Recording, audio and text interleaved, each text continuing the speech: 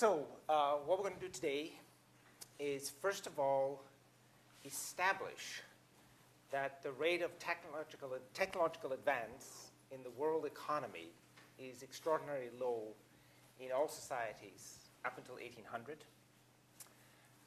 We'll also see that there are actually societies that get frozen in terms of their technology for hundreds of years, and some societies that lose technological proficiency over time.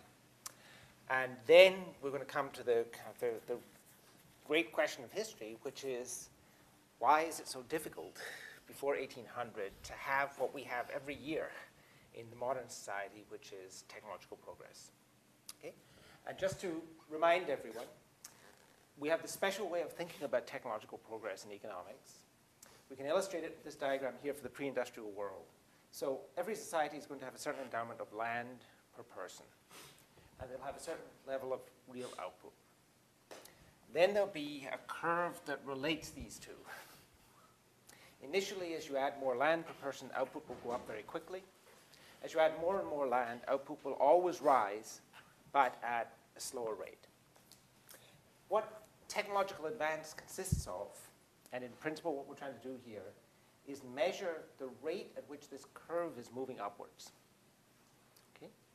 Because what's going to happen over time as you get more productive techniques in these societies is that with a given endowment of land, you can produce more and more output per person, given a certain land endowment per person. And what we're trying to measure is how quickly is that process occurring in the pre-industrial world.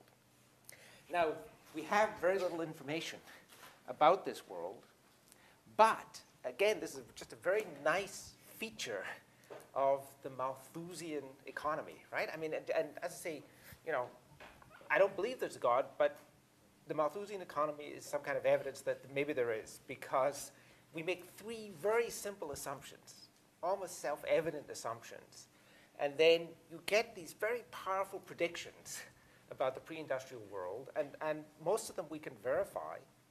And it turns out another kind of outcome of that is that we also end up with a very simple way of measuring technological advance when we have very, very little information about this world. And the reason for that is because of the Malthusian mechanism, all technological advance ultimately will result just in population growth in this pre-industrial world. And so what will happen is that while there initially will be this upward movement here where people have higher incomes, eventually population will increase, so N will go up, land per person will decline, and we'll move to this point here. And so all we need to have is some kind of way of measuring the connection between this shift and this shift.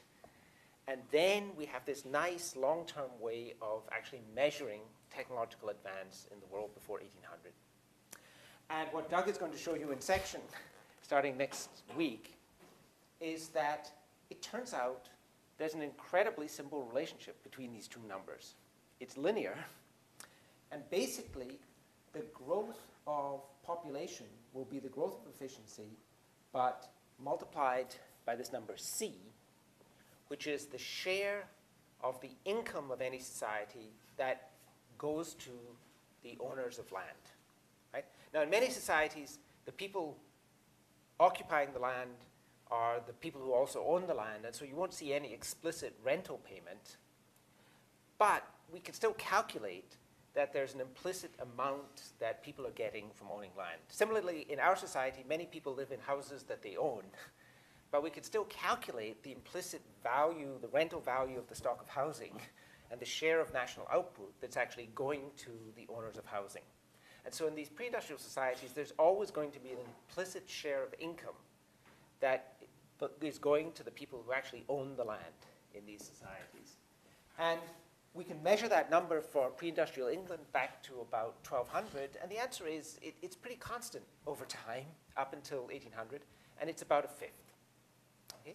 We can also get rough indications of what it is in pre-industrial China, in some other situations. One of the ways we can get that is that some early societies had sharecropping arrangements, whereby if I own the land, I lease it out to someone, and they give me a share of their output as that payment. And so that's just directly measuring what this number C is. What share do the owners get, right?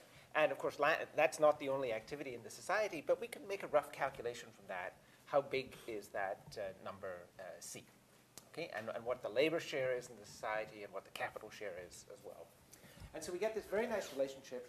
And what this is telling us, C is actually measuring here, is the curvature of this relationship. Okay? If the relationship has very little curvature, then C would be small. And what it would actually say is that modest changes in efficiency would produce big changes in population. If C is very large, it's saying that that curve is actually very steep, very sharply curved, and that consequently, modest changes in A will produce very small changes in C, in population. Okay? And so there's actually a lot of information embodied in this simple relationship, right? Because it's describing what this relationship looks like in societies. Okay? And so that's all we need to do then. And so the next thing we're going to do then is just to start thinking about, well, what numbers do we have at the world level for population in the pre-industrial era, and what does that imply about the rates of technological advance? And so it turns out that the first estimate we get for world population is for 130,000 BC. And that is an estimate that world population then is about, and the population we're going to measure in millions, is about 100,000. How do we get that number? So it's saying that world population is about 1.5 times the size of Davis. Okay? So if you think Davis is dull, think about the whole world at that stage. There's not a lot of nightclubs. The way we get that estimate is we can estimate how much land it takes to support the average hunter-gatherer given the kind of technology they had. And then you just say, well, how much land is there in the world? And consequently, what is world population going to be? Okay. And so that's why we get this number, as I say, of 0.1. Now, the next rough estimate we have here for world population is about 10,000 BC. And this is on the eve of the Neolithic Revolution. And then the estimate comes in at about 7 million. So what it's saying is, well, there's really been this impressive population growth even before we had the arrival of settled agriculture. And that's based on the idea that hunter-gatherers became much more effective over time in terms of what other species they could prey on, what resources they could capture in this earlier world. And so that's why you're getting this much greater density of population of hunter-gatherers. What does that imply about the growth rate of population? And we're going to measure this in percent per year. It turns out that that growth rate of population will be 0.004% per year. Right? That's a number that's very close to zero. Right? And one of the things that shows up here is the incredible power of exponentials. So that you've got what looks like an impressive population growth here, but this is over an extremely long period of time. And so what it really implies is that these populations are very close to absolute stability, to no growth at all, right? And what this is saying in percentage terms, it's saying every 100 years, they added 0.4 of a person for every, no, that's too much. I'm going to lose myself in numbers here. Every 100 years, they added 0.004 of a person per person living in this world, right? So no one would ever even see population growth in their own lifetimes in this world. This is a world of extremely slow change in terms of population. And that's one of the things is also, these population estimates are really bad, right? They could be, in some cases, 5 times as high or 5 times as low. But in this world of very long time intervals, it really doesn't matter that much. It'll actually have quite small effects on these numbers here in terms of the impact of those numbers. They're all going to turn out to be very low. And so when we do that, what does that imply about the growth rate of efficiency in this hunter-gatherer world? Well, to get the growth rate of efficiency, we have to multiply that population growth rate by something like a fifth if we assume that there's the same kind of share importance of land. And it would say that the growth rate of efficiency would be 0.001%, right? And so what that is saying is that in 100 years, you'd get an increase of efficiency of 0.001 per unit of efficiency in the society, right? Or I think correct, that you get a 1% gain in efficiency every 1,000 years in this world, right? And so it really is an incredibly slow rate of advance. Though I get lost once you get to these numbers that are this small. I'm much happier with numbers like 1 or 2, right? But the important thing is incredibly slow rates of advance. It really is a world of incredible stasis, okay? Now we're getting to the point where we have settled agriculture. And so the next benchmark we have is 1 AD. And world population then has roughly been estimated at 300 million. Now, as I say, this estimate is of extremely low value. In Italy at that time, there's a debate about what the level of population is, where the numbers have ranged from 1 to 3. And that's one of the places we know best, in terms of range. And that's one of the places we know best what levels of population are likely to be. The problem in Italy is that there's a temple to Augustus, which actually has chiseled on the wall. We did a census, and here's the number of Roman citizens. And I think it's something like 35 AD, something like that, right? And the problem is, though, they don't know, did that count women and children or just men, right? And so that's why there's this dispute where the range is about 3 to 1, right, in terms of what the population is. And it's just one of these amazing facts is we actually have it down to the last person, but we don't know what did they mean by a person in this world. We know it didn't count slaves, right? And so you have to throw in an addition for them as well. So that's one of the better measured parts of the world. In places like India, which are a big population center in the pre-industrial world, as far as I can tell, there's almost no information in this period, right? And so, as I say, all of these numbers you have to treat very, very skeptically, going back much more before 1800. What does that imply, though, in terms of the rate of growth of population? So say it's now up to 0.038% per year, right? And so that means that for every 100 people, every year there's 0.038 more. And so if we took 100 people at 100 years, we'd have added 4 people to the stock population, okay? And so, but the other interesting thing we're going to find here is, even though these rates are very slow, what you'll see is there's a tendency for them to get faster as we move towards the modern world. So there is some sense of some dynamic in this pre-industrial world where we start off incredibly slowly, we speed up a bit and a bit and a bit, but the problem is, in terms of explanations, is then we have an explosion at the time of the Industrial Revolution, right? And what's going to be one of the kind of the incredible problems in terms of this history, how do you build an account of this history which will have this world of incredible stasis, but then kind of getting a little bit faster, but then this dramatic break around about 1800. How is it possible to build an account that will actually incorporate both this fact that somehow we seem to be getting a bit better, but then there's this quantum leap at the time of the Industrial Revolution. So this is the rate of population growth. Again, we just multiply that by a fifth, and then we get roughly 0.009, I think is the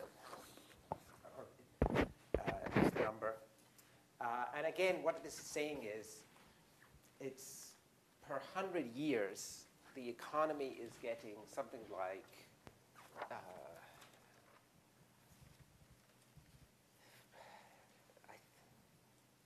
yes, 100 years is something like 0.9% more efficient, right? But I think I'm worried that I'm actually doing the mental arithmetic incorrectly in my head here and maybe vastly overstating the rate of progress in this world, okay? Then we get to next benchmark, about 1000 AD. These numbers are slightly better. And for world population, the reports that we give suggest that there's almost no gain between 1 AD and 1000 AD.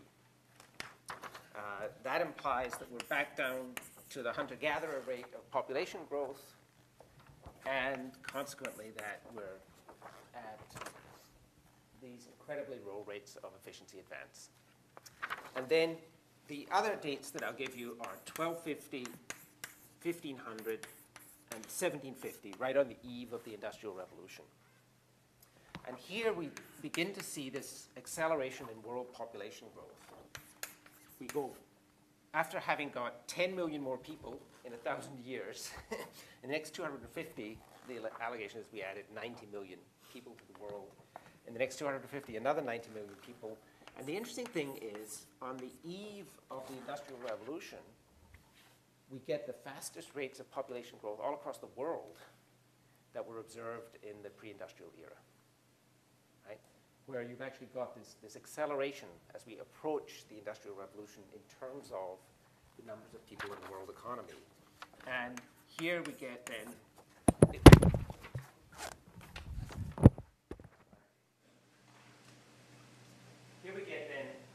rates of population advance that are considerably faster than in the earlier part of history. Okay? And you're getting this acceleration. And then the implied rates of efficiency advance are 0.020, 0.045. Okay? And now we're into the range of numbers where I actually can be confident in interpreting them. So what this is saying is, in the 250 years leading up to the Industrial Revolution, the efficiency of the world economy seems to have expanded at a rate of about 4.5% every 100 years, right? And so that every 100 years, we expand the efficiency of the world economy by about 4.5%. In contrast, since the Industrial Revolution, every year we expand the efficiency of the economy between 1 and 1.5%. So we do in 3 years what in this earlier world it took 100 years to do. Okay? And so that's the incredible difference in the world economy, and that's what's dramatically changed the possibilities for the world. Okay? But as you see, there is this tendency for these rates of efficiency advance to actually creep upwards as we approach the Industrial Revolution, but they're still incredibly slow. Okay? And the population estimates for here are beginning to get better, right? And so they're more realistic, what these population estimates are. Okay? And then one thing we have to worry is that living standards can move up and down in this pre-industrial world.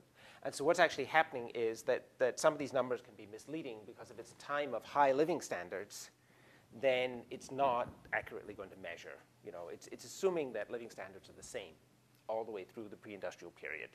But as I say, so this one picture actually kind of surveys the crucial problem of the history of the world before 1800, which is it seems that all societies have these incredibly low rates of technological advance. Before we go on and talk about that, as I say, the other thing to emphasize is that it's not a linear kind of upwards movement. There are periods of absolute stagnation that we can observe. One of them shows up in the English data, where the measured efficiency of the English economy between 1200 and 1600 seems to be about the same. And so that's 400 years where quite a lot of other stuff is happening, but yet there's no sign of any serious advance in terms of the efficiency of the economy. Right? And part of that reason that can happen is that some technological advances can simply have no measurable impact on the society. So for example, the introduction of gunpowder and of weapons using gunpowder was very significant in pre-industrial Europe and eventually in the conquest of much of the rest of the world by Europeans. But it won't show up as any gain in incomes within Europe because these guns are normally used against other Europeans. And up until 1800, the Europeans actually derived very small amounts of income from exploiting the rest of the world. And so in that sense, most of this time, you can have quite significant technological advances, but it's not going to show up as any particular gain to people. Okay? Similarly, things like printing are quite dramatic, and for a small share of the population, they have quite profound impacts. But most of the measures we have of economic output don't even measure any written material in this period, and so consequently, we wouldn't count that even as an efficiency advance within this world. Okay? And so the important thing is that this is measuring the really basic technologies of the society in many ways in this early period.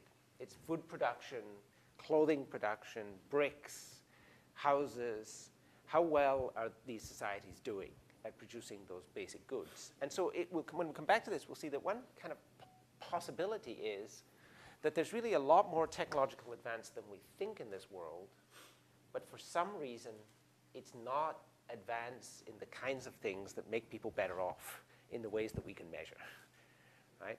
That something happened to kind of channel technological advance later into the basics of technology, whereas these societies are actually changing quite dramatically, but changing in terms of their intellectual technology, changing in terms of the decorative arts, right? I mean, painting is very different here than it is here, right?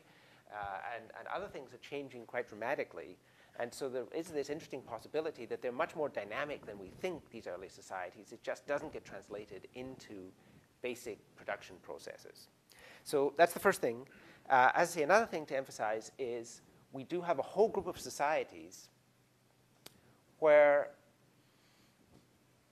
regression is actually observable. One of these groups is Australian Aboriginals. They're believed to have arrived in Australia between 40,000 and 60,000 years ago by crossing water to get to Australia. And so that's when the archaeological record starts of the Australian Aboriginals. When the British came to Australia in 1788, Aboriginals had actually lost the ability to travel at sea. And in one dramatic case in Tasmania, Tasmania is a large island just to the south of the Australian mainland. It's about half the size of England. The Tasmanians had actually experienced an even more dramatic regression in terms of their technology. So we know again that they crossed the sea to get to Tasmania. By the time the British arrived, their culture was at the level of the early Stone Age. And there's clear archaeological evidence in Tasmania that they had lost a variety of cultural abilities. And so, for example, they had no clothing by 1788 except animal skins. They had no bone tools, even. They had no ability, even though Tasmania is surrounded by fish, they had no ability to fish. But there's evidence in the archaeological record that they had all of these things earlier, and that the 5,000 Tasmanians had somehow actually started to go backwards over the years that they're there in Tasmania. And actually, one argument for why that would happen is that one big advantage you're going to get as world population grows and as people are in communication with each other is that knowledge has this interesting property that if I produce a new idea, it's essentially costless to transfer it to everyone else in the world. Okay? And suppose that everyone had an equal probability of being the kind of bright, imaginative person who could produce new ideas. What's the huge advantage of the world economy here as opposed to here? Here, there's only 100,000 people, right? And also, those 100,000 people are mostly not in contact with each other. That would mean that these are small hunter-gatherer groups that in any group, the chances of making any progress are very small because, think about you and 10 of your friends. What are your abilities in terms of fundamental technological advance? But also, within any group, you could have a generation where no one can even remember the previous technology. And so the idea is that would be that it's in these small, isolated communities, you would actually tend to get technological regression because you need a certain minimum population size in order even to sustain technology. And that the advantage of Asia and Europe and India is that they were on this landmass where there was actually constant contact between them. And they were engaged in production techniques which were somewhat similar across these different societies so that they could benefit from this huge pool of knowledge. Whereas somewhere like Australia, it's not only smaller and more isolated than the Eurasian continent, but also the geography of Australia was such that the Aboriginals were spread all around the edge of Australia, and there were many small groups of Aboriginals living at very low densities, and with many different climate zones, so that, you know, along the coast, one group could have a technology that was completely useless 200 miles north. And that consequently, there's a reason why Asia and Europe dominate in world history as the centers of population and technological advance, that geography is actually destiny. Island people suffer from this disadvantage of a lack of communication, and that's typically why it's the people from the continents go to the islands and discover much earlier societies and not the other way around. Okay? It's similarly being argued that why is it that the Europeans, when they arrived in America, found a society technologically several thousand years behind? Why wasn't it that Americans sailed to Europe and conquered Europe? Again, the argument has been made, well, it's the shape of the American continent. Eurasia is organized kind of horizontally. Wheat is produced in England, Iran, India, and China, right? There are these contiguous zones of similar types of cultivation, similar types of production. In the American continent, it's organized more in a north to south axis. The climate of the northern plains would lead to a technology which was of no use in Mexico or no use in central Panama. And so you get much more isolated bands of people within the North American, South American continent than you do in Eurasia. And that actually would lead to a bias in terms of the possibilities of technological advance in this early world. Okay? And so the thing we see then is, as I say, that we find lots of societies where there's the regression. Now, the trouble with that argument actually is, well, how did we ever get started then in that case? Right? If size really is a crucial help in terms of the rate of technological advance, and if the reason that this rate of technological advance is in fact accelerating over time is just that there are just many, many more people in the world. There are many more people capable of producing ideas, and we can all benefit, right? In someone like China, you know, when you have 200, 300 million people, then you've got this enormous mass of people who you can benefit from their ideas, whereas in this hunter-gatherer world, the number of people whose ideas you can benefit from is very, very small. That actually would create this puzzle, though. Well, how did it ever get started? Why didn't we stay just as hunter-gatherers, right? Without any technological advance ever, if it really is just the scale that's going to be a crucial element in this process. Okay? This, actually, having an appreciation for the relative sizes of populations is actually interesting because it does lead to this consideration that, you know, when we look back in English literature, I probably mentioned this already, that Shakespeare clearly is amongst the greatest of all writers of English. He came from an incredibly tiny community of literate people at the time he was writing, right? Because he came from a society of 3 to 4 million people where most women were not engaged in intellectual production and where only a third of the population was literate. And so, I mean, one of the puzzles about Shakespeare is how he could be such an incredibly sophisticated writer, given that he came from a small, unassuming town. He came from the kind of the Dixon of England, and yet is writing these incredibly elaborate fiction referring to all kinds of classical themes, stuff like that. And that's why there's this enduring puzzle about, well, how is this possible, right? And in some sense, if you want a kind of ranking of genius, it's when you see someone like that and the community that he came from that you have more appreciation for the incredible achievements of some of these people in the past.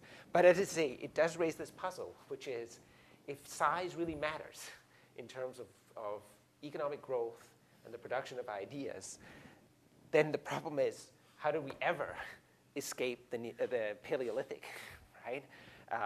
Why didn't we all end up like the Tasmanians, which is making an occasional advance and then making an equal regression in later generations and never getting out of this world?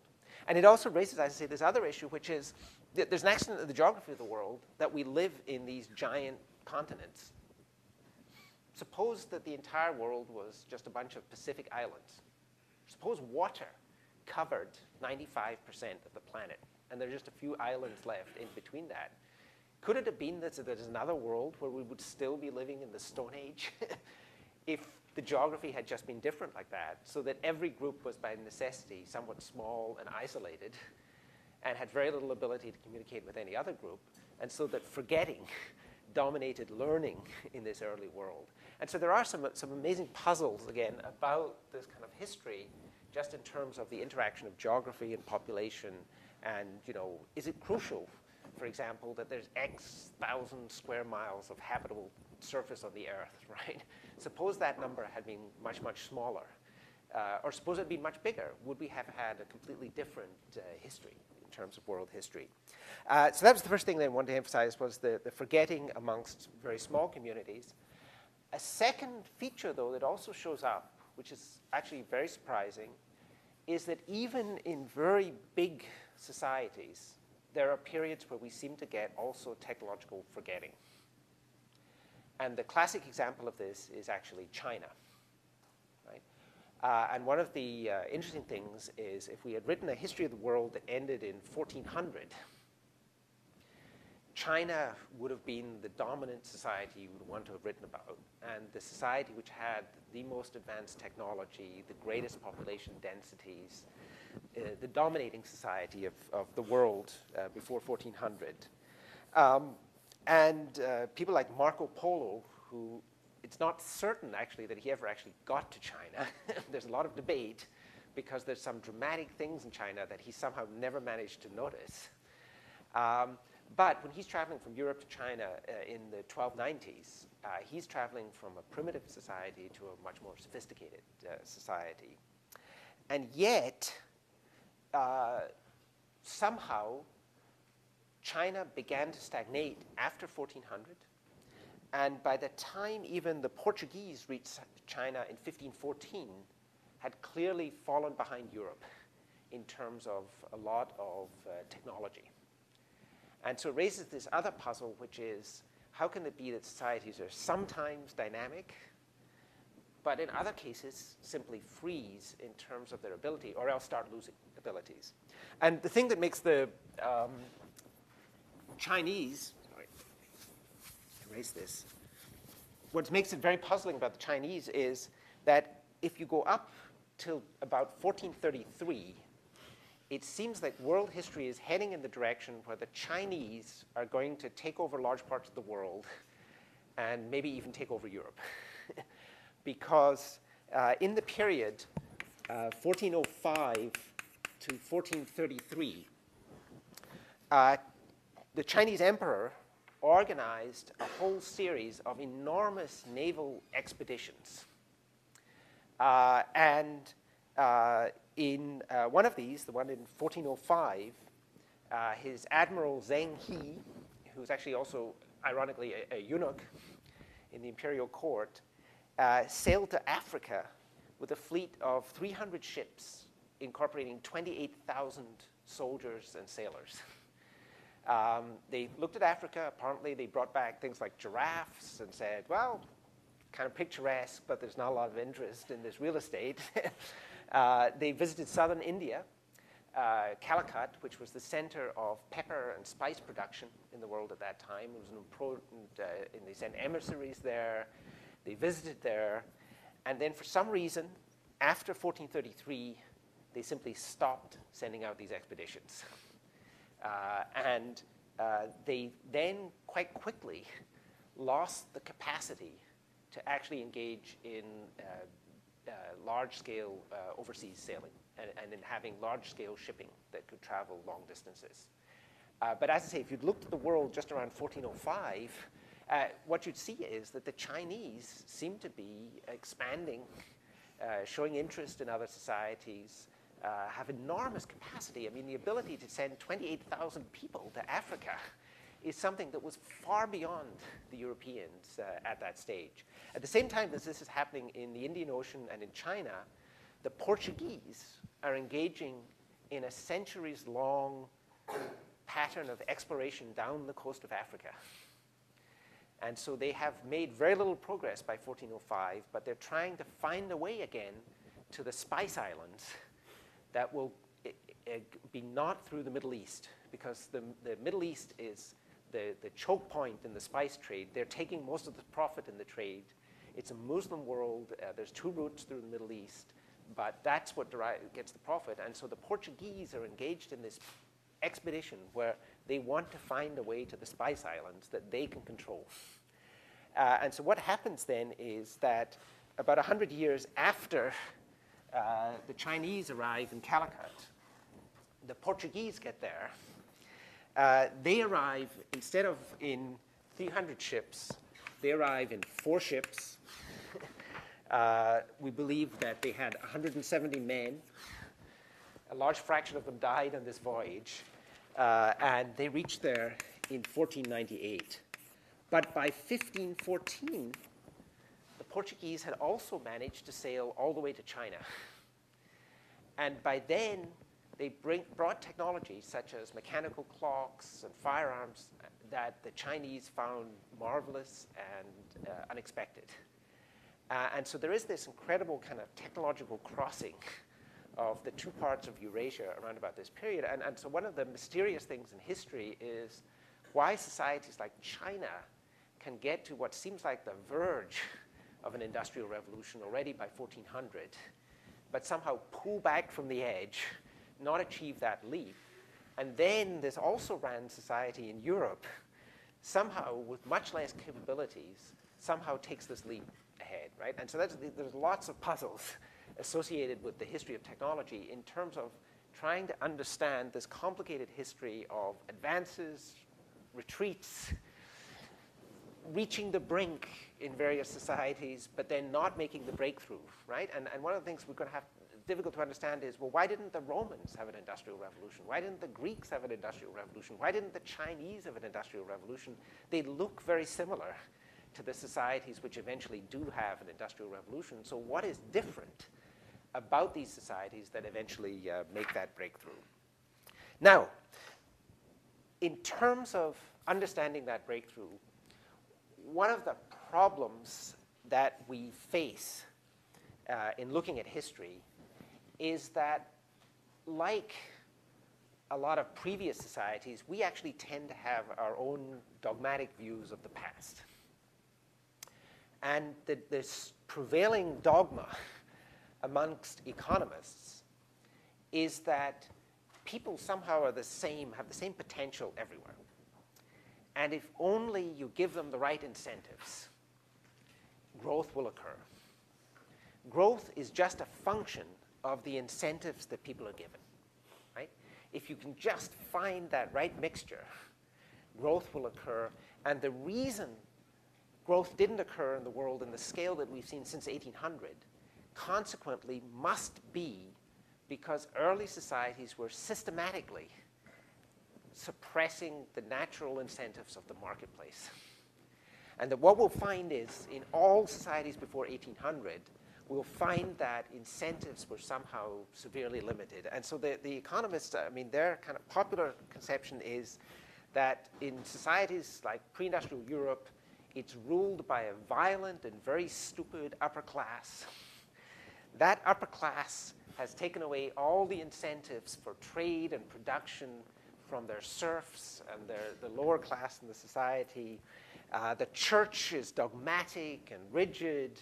It opposes on bizarre grounds any new technique. It burns at the stake anyone who dares to question orthodoxy.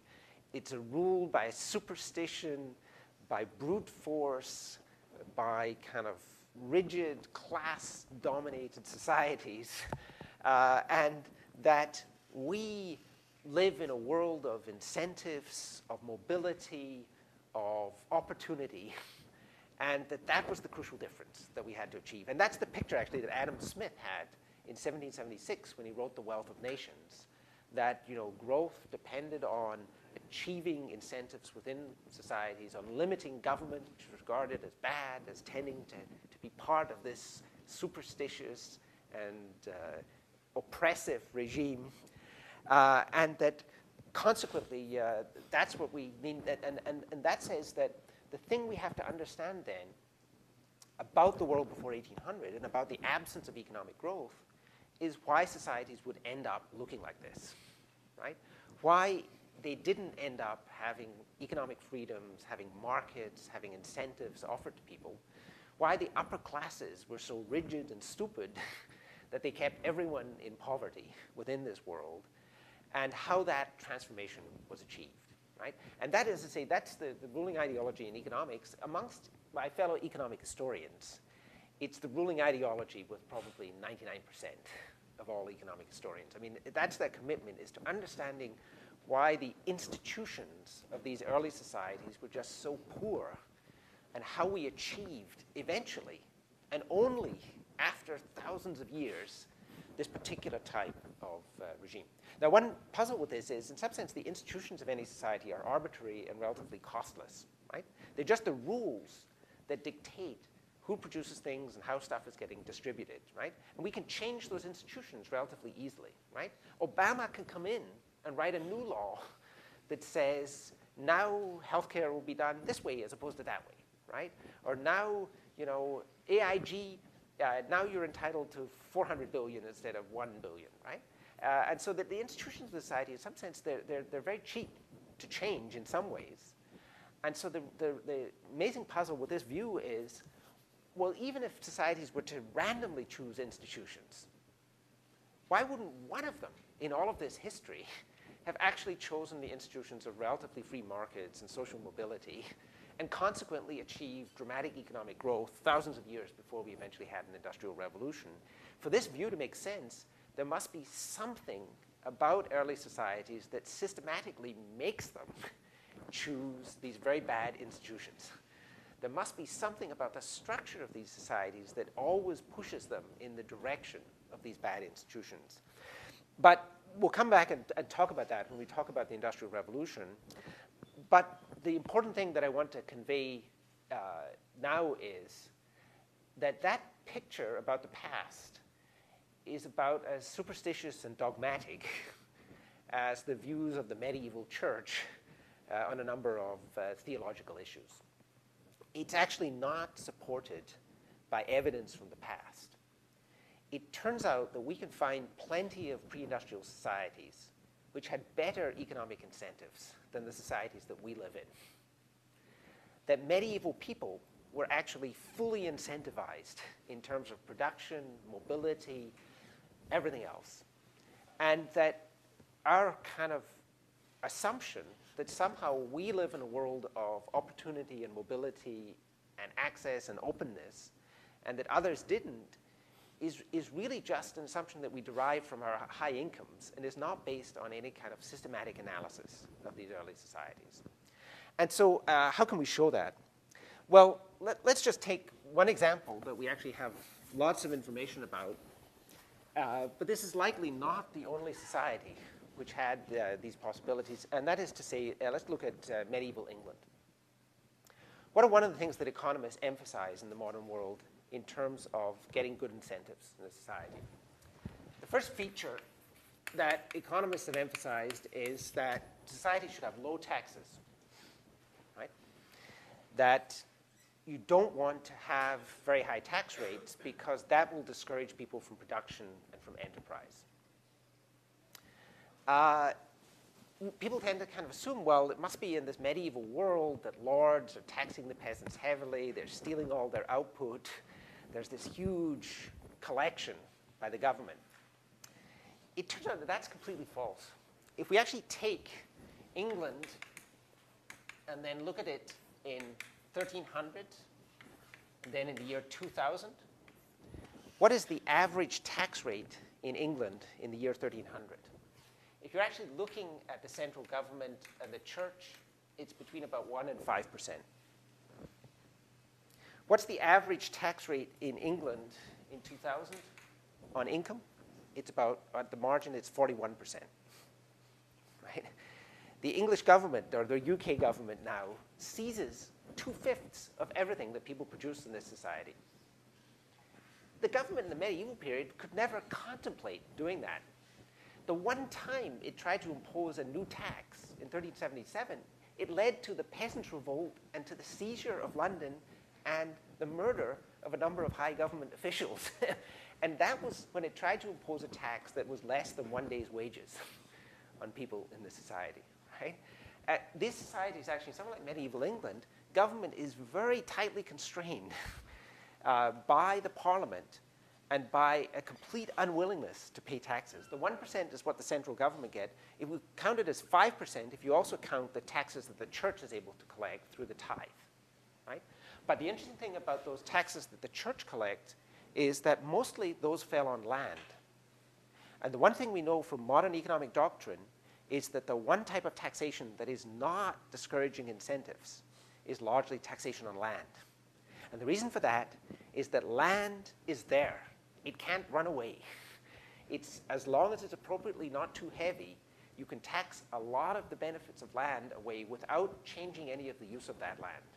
Whereas the argument is that with labor, the more you tax it, the more you encourage people to take leisure as opposed to engaging in production. Okay? And labor is much more mobile. Okay? And so the interesting thing is that these tax rates are, in fact, incredibly low. In terms of the peasants and the lords in medieval England in this period, theoretically, the peasants were the serfs of the lords. But in the course of the 13th century, they had managed to prevent the lords from ever raising the rents on their holdings. Rents were fixed by customary means. There was a gradual inflation in the society, and also population density was going up. Land was becoming much more valuable. It ended up, instead of the lords owning the peasants, it was the peasants who owned the lords. They were in these fantastic rent-controlled agricultural holdings that the lords would have been more than happy to have the peasants run away from, because then they could have rented it at higher rents than their theoretical serfs were actually paying to them. That's why serfdom in England came to be absolutely meaningless. It's because the serfs expropriated the lords, not the other way around. And serfdom became actually a valuable opportunity, that people could sell the opportunity to be a serf to other people, and people wanted that opportunity because it was like having a rent-controlled apartment in Manhattan or in San Francisco. It was the landlord that was being expropriated there, not the tenant. And so the interesting thing, as I say, is that England is actually an incredibly low-tax society. That continues all the way through the pre-industrial period. England now, by the way, is a high-tax society, but it is not the highest tax society in terms of rich societies in the modern world. This represents the marginal tax rate on income. So it's for the average taxpayer, for the last dollar I earn, how much does the government take in terms of all collections? Belgium, in 2000, the government take is actually 66 cents per dollar. The government seizes 2/3 of all the output that people produce at the margin in a society like that, right? And so that's the first thing that's kind of startling is these are societies with growth, with high labor inputs, with high incomes. This is a society of stagnation, of relatively low labor inputs, and very low output. These are the incentivized people. These are the people who should be staying home and growing their garden. Why doesn't it work that way? Why is these people are working, and these people apparently are doing very little? Okay? We'll come back and talk about that on Monday, of course, once you've had your long weekend.